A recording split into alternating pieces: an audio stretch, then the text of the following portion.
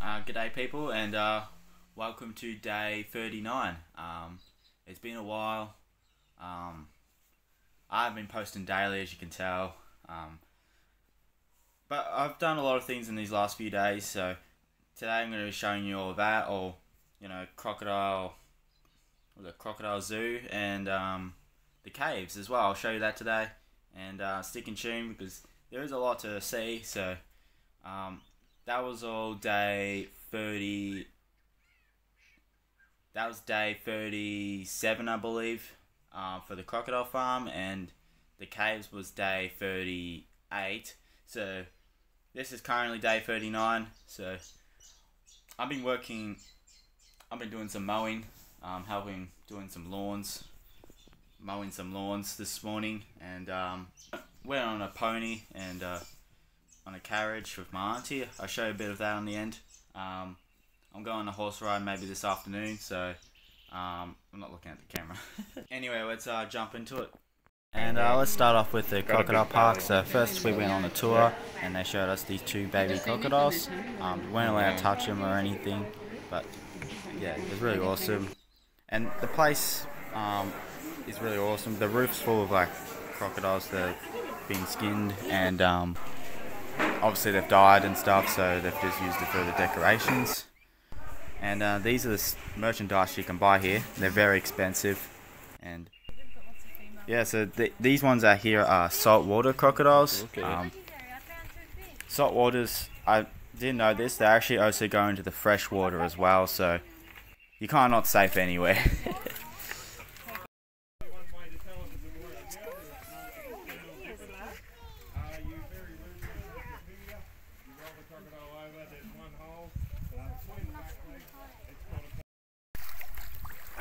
These first ones they showed us were the smaller ones. They're still really big, and I wouldn't jump in there at all. And then they showed us the freshwater ones, which I will show you next. But yeah, the bigger ones are at the front of the area, so stick and tune. Oh wow. Go find it. She's gonna jump up at you.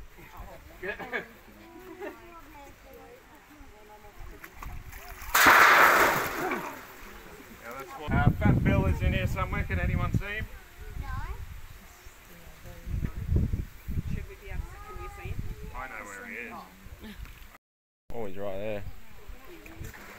So crocodiles are extremely good at recognising patterns. If we're in the wild and we're washing our hands 5 days in a row and spotting in the same spot, guess who's going to be there on the 6th day? I know generally where they're going to be because they know that pattern. They know about this time they're going to get fed. All this creek water gets pumped in from out the back. There's a creek about 1 kilometre that way.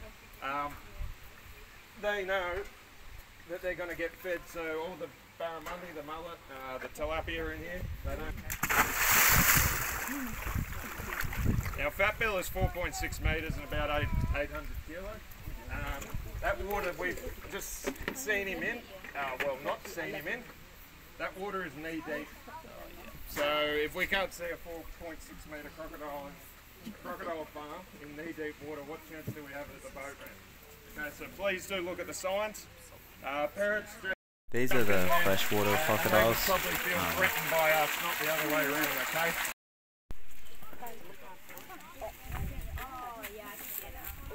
And what we've got here is 2 American alligators.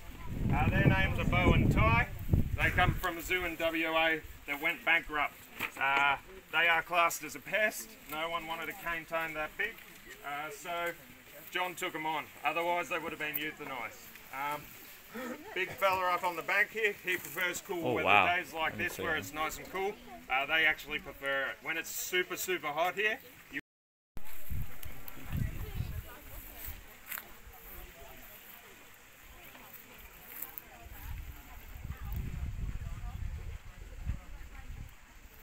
Yeah, so these are the bigger saltwater crocodiles. They're really big. Now that's a jaw pop. That's not bone hitting bone.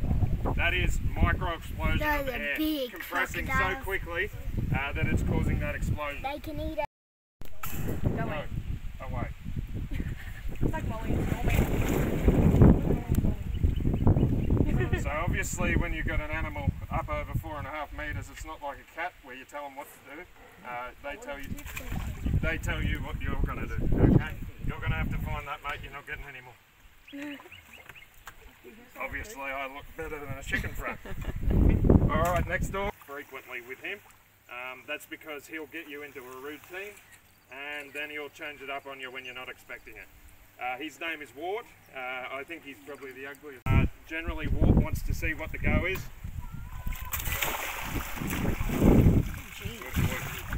All this water is not here normally. Just seriously, I'm going to run out of drinking.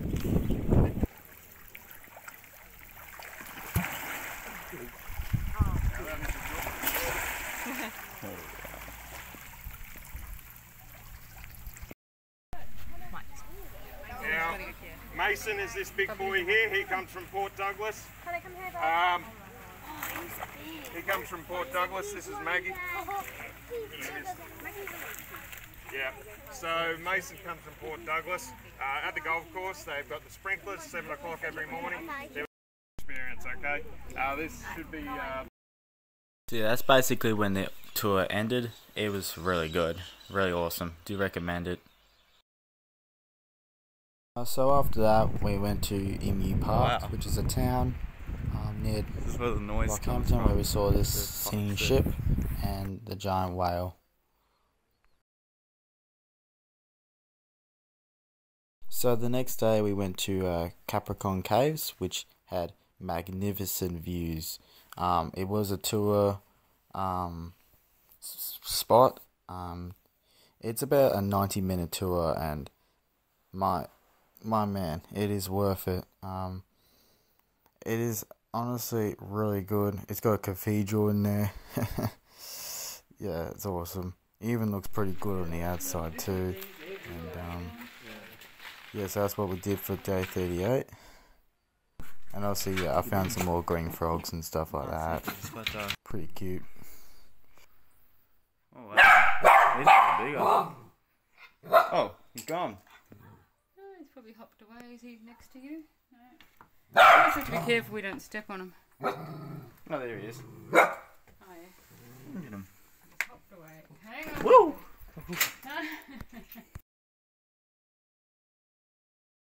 I hope you guys like this video. Don't forget to hit that like and subscribe. And I'll see you all on day 40, which maybe day 40, maybe the next day. I don't know. I haven't got any plans for really tomorrow, but I am going to head to the Sunshine Coast on the Monday. So see you then.